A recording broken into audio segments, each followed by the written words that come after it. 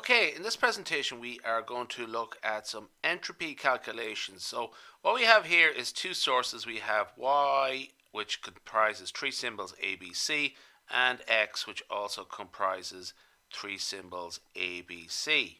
Okay, so the job is calculate the marginal and joint entropies of x and y. So this is the information that we're given. We're given the joint probabilities, okay, here. And so we have 0.25, 0, and 0.125, and so on.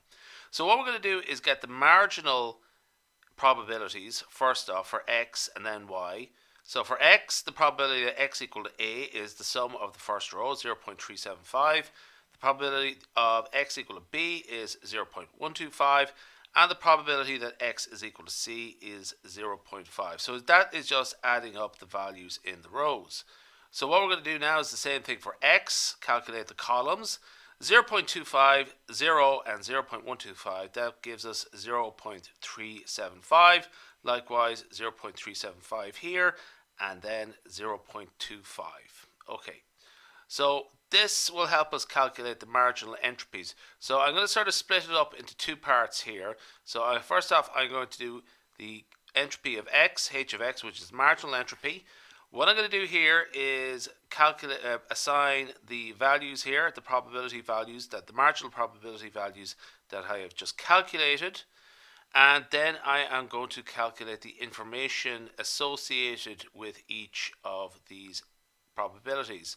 So the information is simply minus log the base 2 of p. Okay. So what I have here is just minus log to the base 2 of p. So minus log to the base 2 of 0.375, that should be 1.4150. Likewise, the minus log to the base 2 of 0.1250 is 3. And for 0.50, the information is 1. Okay. So the entropy is simply the sum of the probabilities times the information. So essentially what I'm going to do is multiply the numbers here. I'm going to multiply this number here by that number there, and I should get 0.5306. Likewise here, 0.1250 times 3, that gives me 0.3750. And then finally 0.500. So when I add those up, that gives us the entropy of x, which is this number here, and that is essentially just add up the values in this column here, and I should get 1.4056 bits per symbol. Okay. Now, so this is the entropy of x over on one side. I'm going to do the entropy of y here. So again, I have my totals here from above. 0.375, 0.375, and 0.2500. Again, what I'm going to do now is calculate the information associated with each of these probabilities. So that again is minus log to the base 2 of p. So minus log to the base 2 of 0.3750 gives me 1.4150. So I have that in twice, there and there. And minus log to the base 2 of 2, that gives, 0.2500, that gives me 2. When I multiply out the probabilities, p times I, there we go, I get 0.5306, 0.5306, and 0.50.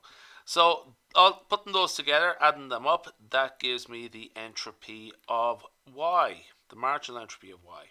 Okay. H of y equals 1.5613 bits per symbol. Okay.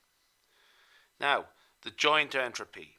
So what I'm going to do here is just a sort of slight abstraction of what we have of the table above.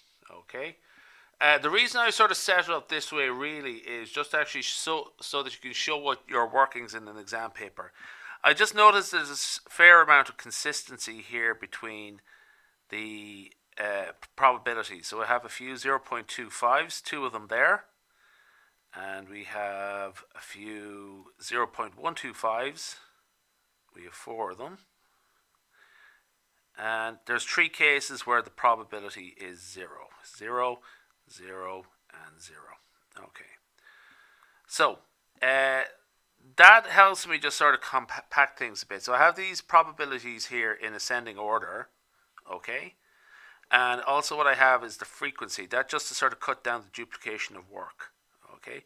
So it's essentially, I'm going to duplicate the first calculation 3 times, the second calculation 4 times, and the third calculation twice, okay? Now, so for each of these values here, what we have to do is calculate the corresponding information. And again, it is minus log to the base 2 of these numbers here. Now, minus log to the base 2 of 0 is not actually defined. So what we are going to do is, in this case, the convention is just to replace that number with 0. Okay? It's not actually defined, so just 0 is what we will put in there instead. Okay? 3 and 2. Okay? And what we're going to do here is add them all up. So remember, entropy of x and y equals the sum of I, x, and y times p, x, and y. Okay, so the idea here of having the frequency in is just to sort of speed things up, rather than having 2, 3, or 4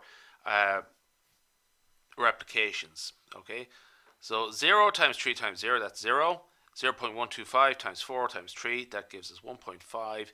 And then 0.25 times 2 times 2 gives me 1. So in this case, the joint entropy here is 2.5. 2.5 bits per symbol. Okay? So probably should write that down.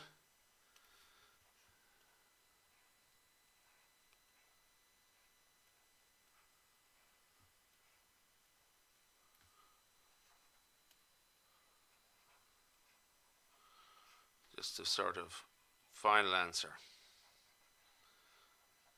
Okay, we leave it there.